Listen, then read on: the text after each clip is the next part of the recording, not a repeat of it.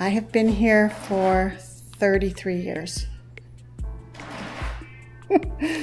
It's a great organization. There's a lot of wonderful volunteers and hardworking staff that try very hard to find all the animals in our area good homes.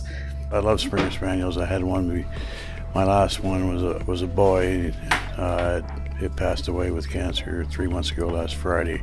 I just kept on looking at the picture I have of Buster at home, and I thought, well, if I'm going to get another dog, I'm going to get another Springer if I can get one. So I asked her if she came across a Springer Spaniel to give me a call. And I got the call a week and a half ago. We offer pound services for the townships, which means taking in stray animals as well as owner surrenders. We do cruelty investigations. Being an agent here in Sarnia, exciting, different. Every day is new. We're very steady on calls every day.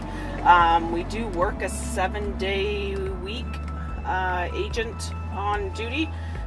We cover everywhere from Grand Bend to outside of Ellingston to Port Lambton. So we cover the whole county.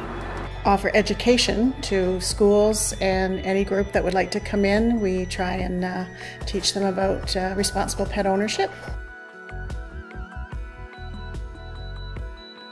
We can't take in and treat injured or orphaned wildlife. We take it in and then get it to one of our licensed rehabilitators as soon as possible.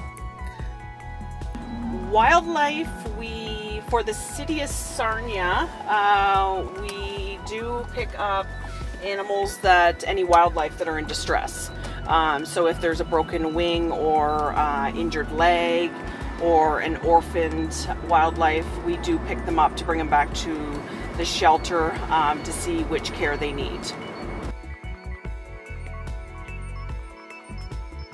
Well, by volunteering, of course, dog walking, any of the fundraising events, we always need the help of volunteers, and donating money, food, blankets, towels, supplies for the shelter. All those things are so helpful.